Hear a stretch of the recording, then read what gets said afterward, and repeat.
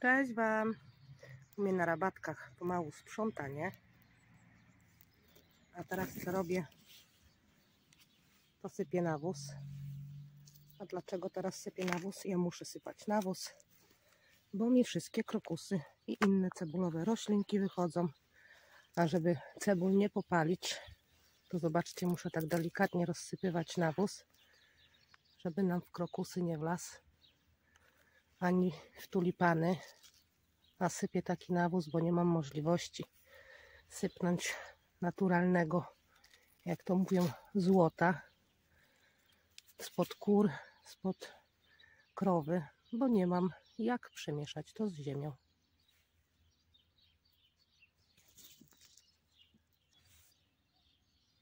Tutaj już sobie nawóz sypnęłam, uważając, żeby nawóz nam nie wskoczył. Tutaj mamy hiacenty.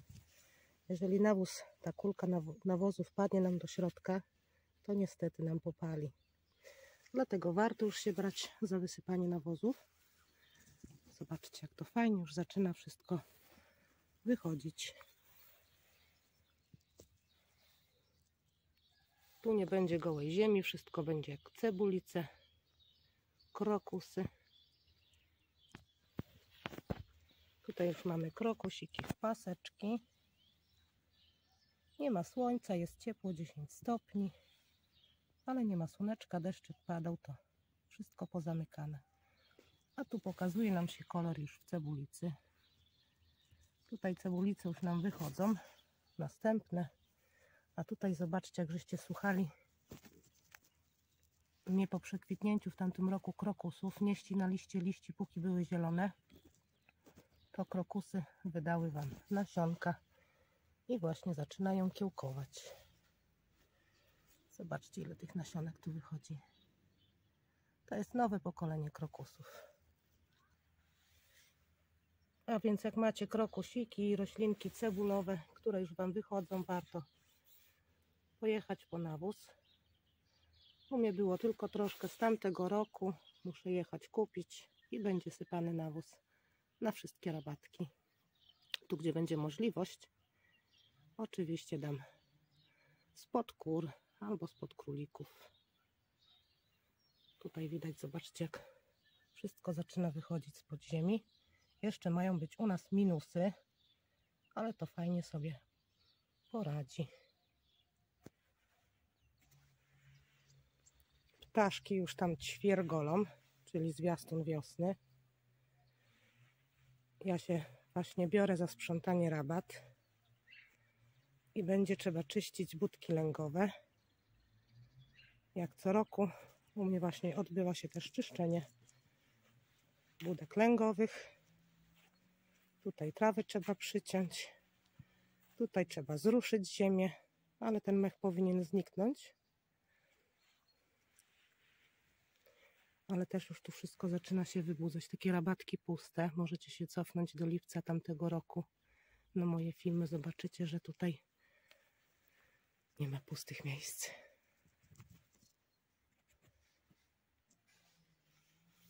Tu kolejne krokusy.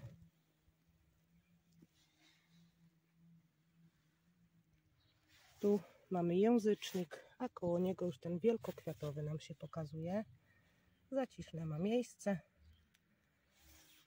Tutaj też jeszcze mamy pusto, tu są hosty.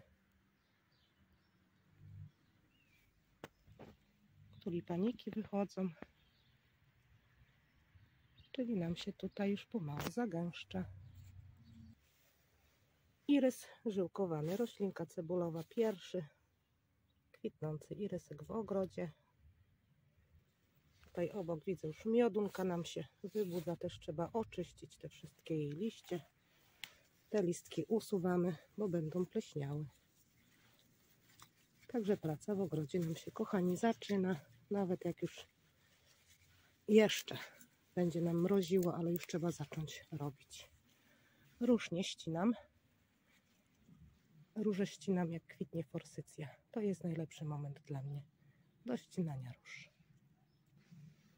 Tutaj mamy arum, obrazki włoskie. Poprzednie liście, zobaczcie, wyłożone, ale pięknie się podniósł częściowo. A tutaj widzę, już zaczyna wychodzić nam języczka. Już niebawem również zaczną żerować ślimaki. Jak języczki się budzą, to i ślimak się obudzi.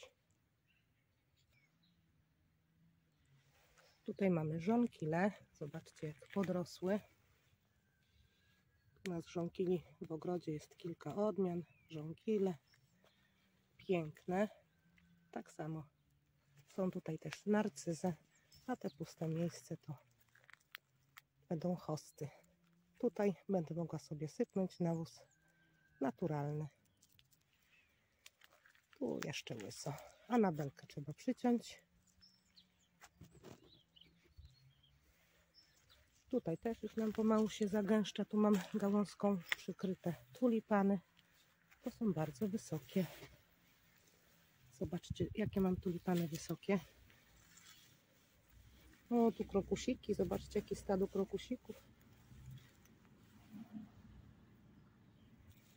Tutaj też mamy krokusy. Także krokusy wychodzą nierównomiernie. Tu mamy krokusy te wczesne, drobnokwiatowe, a wielkokwiatowe wychodzą troszeczkę później. Tu mamy ciemiernik biały. Też będzie mu trzeba liście poobcinać. A tu irysek koloru żółtego. Dopiero nam tutaj wychodzi. Poziomka się nam tutaj wdała, trzeba wytępić. Ale iryska mamy tu już sporo, widzę, wyłazi dużo. Jutro zaświeci słońce, to będzie kwitą. Bardzo szybko wychodzi i kwitnie. Tutaj też nawóz już sypnęłam, bo mam dużo roślin cebulowych. Tutaj szafirki. Widzę, nie ścięłam szafirków. Szafirki liście ścinamy praktycznie do zera. Kilka kępek mi zostało do ścięcia, więc trzeba wykonać ten zabieg, bo później kwiaty wychodzą między listkami i brzydko to wygląda. Tutaj też mam taki brzydki jeszcze placyk. Trzeba zacząć ogarniać, bo tu jest pełno ślimaków zapewne. Tutaj będą języczki, rośliny takie cieniolubne. Zobaczcie, jaki bałagan. Ale to przyjemność sama pracować w ogrodzie. Trzeba to wyzbierać i sypnąć nawozu. Tylko najpierw trzeba się wybrać po niego do sklepu. Strasznie zdrożałe nawozy. Tutaj mamy też języczkę, ale nie widzę, żeby wychodziła. Ale tu widzę, wychodzi nam arum plamiste. No i już nawet widać. Tu jest trawa, na nią nie patrzcie. Ale tutaj zobaczcie, już ślimaki żerują.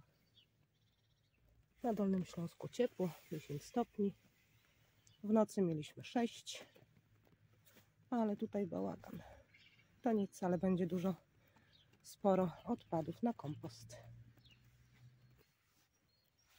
W takiej fazie zobaczcie. Powiedzcie sami, że pięknie krokusy nie wyglądają. A jeszcze jak się rozwiną. Tutaj też już nawóz sypnięty. I również zaczyna się zazieleniać. Wychodzą lilie, krokusy, śnieżyczki. Śnieżyca też już wyszła. Tutaj mamy rannika i kolejną widzę sieweczkę rannika. To już w poprzednim filmie pokazywałam i tam widzę kolejną. A tutaj cebulice nam wychodzą, hiszpańskie. A tutaj śnieżyca wiosenna.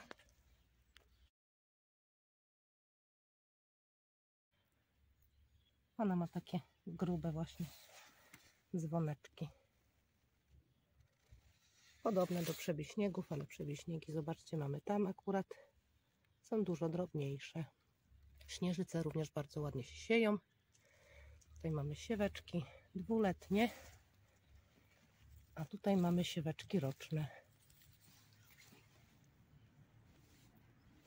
Miałam tylko w tym miejscu śnieżycy, ale jak nie będziecie obrywać liści, póki są zielone, roślinę oczyszczamy, jak liście im wyschną, a nie wcześniej, ponieważ w środku znajdują się nasionka. Zobaczcie, jakie poletka krokusów, a to jeszcze dopiero początek, dopiero wychodzą. Kolejne krokusiki I tutaj kolejne wychodzą. I również sypnęłam sobie już tutaj nawóz, ponieważ wychodzi nam pierwiosnek z Jebolda. Tutaj mamy, już podejdę. Zobaczcie, to są listki pierwiosnka z Jebolda. Jest kilka odmian.